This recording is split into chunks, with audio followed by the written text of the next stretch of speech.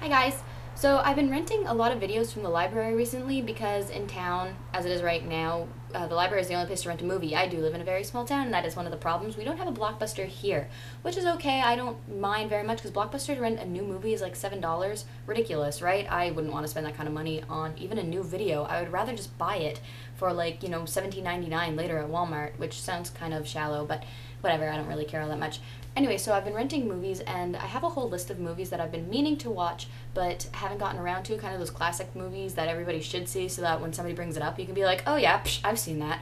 So, the two movies I did rent was The Color Purple, and the other one I rented was American History X. I quite enjoyed The Color Purple, and I was watching like the first 15, 20 minutes, half hour of it, and I'm like, where have I seen this before?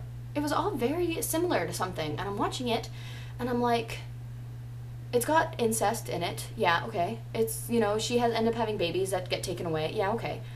She's in an abusive relationship. Why does this seem so familiar? And then it hit me. Oh, right, because I just watched Precious. It's like the same movie. The only difference is that instead of being married, she's with an abusive mother, and instead of being in the, pre-World War II, it's in modern day.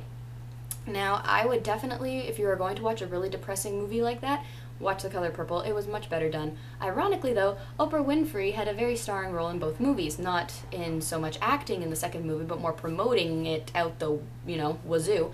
But in the other movie, in The Color Purple, she did play Sophia, and she did a very good job. But man alive, she was fat then. Holy crap. She looks older in The Color Purple than she does now. I think celebrities are actually getting younger, which is kind of freaking me out a bit. I wonder what Tom Cruise will look like. He'll probably go back to being like fetus-sized once, in 20 years from now. Just wait.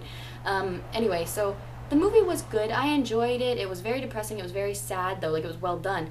But I watched it by myself for a very good reason, because I cry. I cry a lot during movies. I cry during Hallmark commercials. It's apparently hereditary. I get it from my mom. She cries during everything. My mom will read a card and cry. Actually, I do that on purpose to her. I write really mushy cards on her birthdays, like I just did, to make her cry. But only because she knows she gets embarrassed and it's really hilarious. Well, I'm embarrassed too. That's why I watched this movie when I was home alone and Jeremy couldn't make fun of me afterwards. I did have a Kleenex box, and he has seen me cry before, but when nobody else is around, I really let myself go. And I do that. I'll rent really sad movies that I should watch, like Precious. That was another one, but I didn't end up crying all that much for that movie.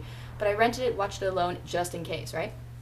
So later that evening, after dinner, we decided to watch another movie. So we pulled out American History X, which is basically about a young man who is a white supremacist, Nazi kid, who ends up committing a hate crime and going to jail for it for 3 years.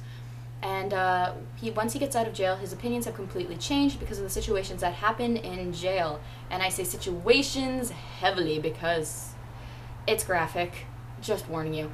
Anyway, so he gets out of jail, and his big plan is to save his younger brother from a very similar fate, because his younger brother was also a white supremacist, 16-year-old idiot kid who has been getting into a whole bunch of trouble, and he's worried that he's going to think the same way.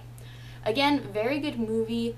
The whole movie was basically about their lives and the situations that resulted in the young man going to jail, and how it built up and how his whole belief system built up. And again, really good movie, but super depressing. Like, by the end of the day, I'm like, I've got to really rent some better, more happy movies.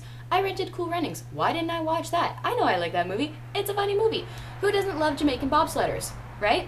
So I don't know, I've got to stop watching it. I did rent as well Alice in Wonderland, which is going to be a whole other video, because that movie, as a librarian, seriously disappointed me. But like I said, I'm not even going to get into that now, because I've only seen it once in theater. I did rent it. I'm going to watch it again, review it for you guys, and tell you why I think it was maybe not as good as it could be. And I say this as being a very devout Tim Burton fan. I own most of his videos, oh my gosh, I'm dating myself, DVDs, and I'm a huge fan of the first two Batman movies. Love them, love them so much. Anyway, so this is just my quick little morning video. Oh, and before I go, I just wanted to say thank you all so much for your comments and subscriptions and letters concerning my differently abled video. I had no idea it would get such a big reception. Holy cow, over 1,200 views in less than like 24 hours is insane. But thank you very much, and I'm really glad you guys are this interested, and I'm willing to share. So, keep it coming. You got more questions, you got things you want to see, or stuff you're curious about, please feel free to ask.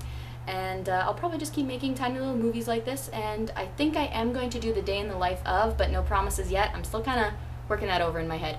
Anyway, hope you guys have a good morning, and I'm sure I'll be talking to you guys later. Bye!